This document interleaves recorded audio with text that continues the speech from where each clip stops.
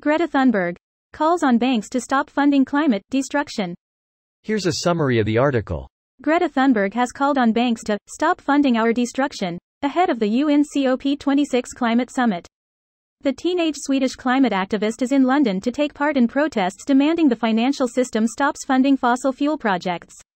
The COP26 conference will see more than 200 countries asked to set out their plans to cut greenhouse gas emissions by 2030. The summit is seen as crucial if countries are to implement a pledge made in 2015: keep global warming well below 2°C above pre-industrial levels. Ms. Thunberg confirmed this week she will travel to Glasgow to join a climate strike taking place during the summit.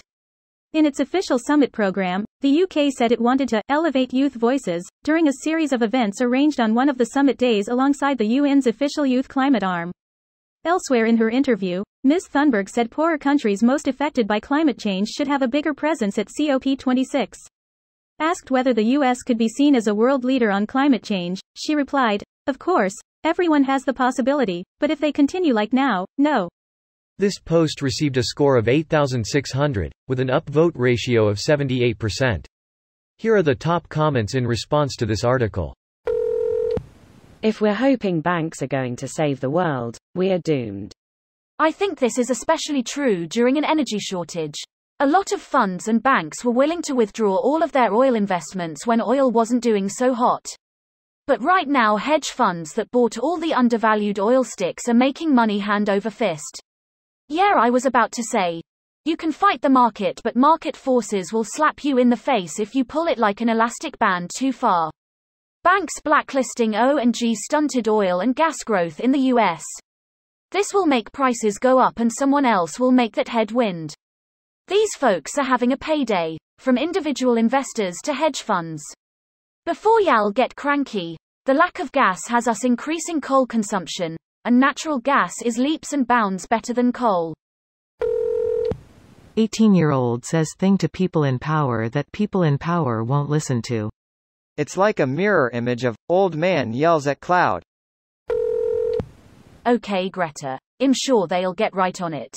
Why anyone thinks that she's the kind of figure that will convince anyone to take climate change seriously is beyond me.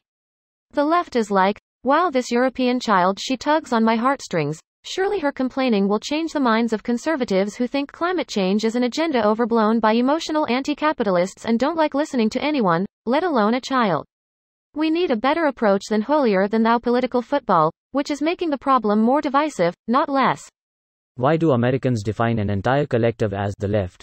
It's such a shit way to devalue an argument like there's a whole boy band with a manager. The political scale is a range. Americans are really strange that you can't see this. I'm an American and I don't do that. I think this person might be a right-wing American, in which case anyone that's left of them is considered the left. Obviously not the most politically literate person. Well, she is barking up the wrong tree. Every cause or supposed causes for climate change comes down to people wanting to make more money. It's like asking a thief to check if the owners of the house have any financial woes before robbing the house. The wrong tree indeed. But today in the UK we had two people walk down the motorway freeway with "Insulate Britain" protest signs, and people say that's the wrong tree, too.